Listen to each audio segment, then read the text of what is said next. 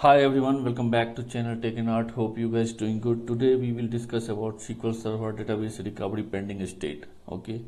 So before starting the session, I would request each and everyone whoever newly joined channel, please like to subscribe and don't forget to share with others. Please visit the channel playlist SQL Server DBA, which can help you in a day-to-day activity. Okay. Let me start the today session. I have created one document to get the better understanding about the SQL Server recovery pending issues. Okay.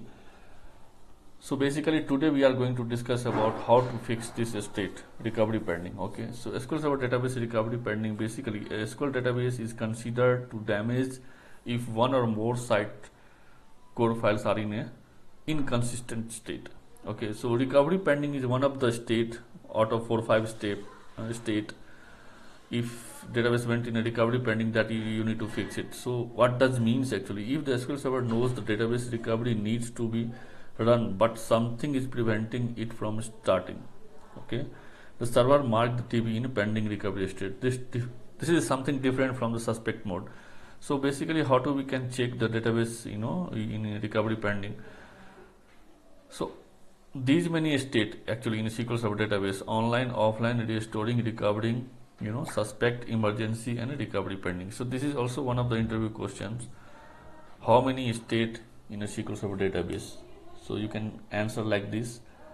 We have online, offline, restoring, recovering, suspect, emergency, and recovery pending. So these are the common state of SQL Server database. So database can be went with any state. Okay. So one of the major state is recovery pending and suspect. Okay.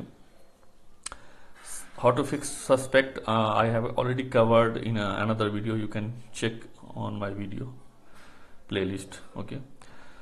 So this is the sys command which gives you all the database state, whatever the database present on a particular SQL instance, you will get the output.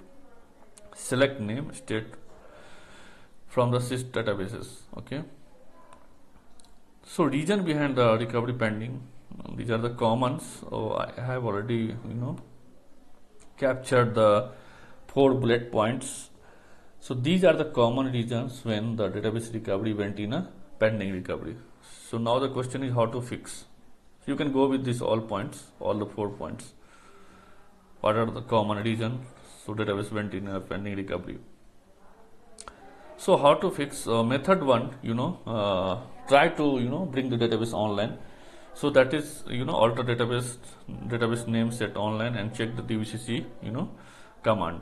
If the command completed without any warning, then it's not required to repair. Okay, I'm repeating these things. If your alter database set online and dvcc check db is completing without any warning, then no need to recover your database. Okay. Method 2, you can initiate forceful repair. So this command basically help you. So for that you need to take the database in a emergency mode, then you need to take the database in single user mode, and then you can use the repair allow data loss, and then you can set the database in a multi-user mode. This is one of the another approach. And the third approach, which normally we used to do on a production database, take the database, attach, detach and reattach.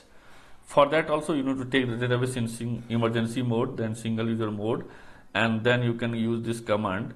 It will attach your database. So what is saying that the above set of queries help to make the server get ready, write off the corrupted log and build a new one automatically. Okay. So these are the most 3 common method to fix the database recovery pending. Okay. Mostly cases the first steps will work. If you are seeing no any warning message in dvcc check db, easily you can go with that. Okay.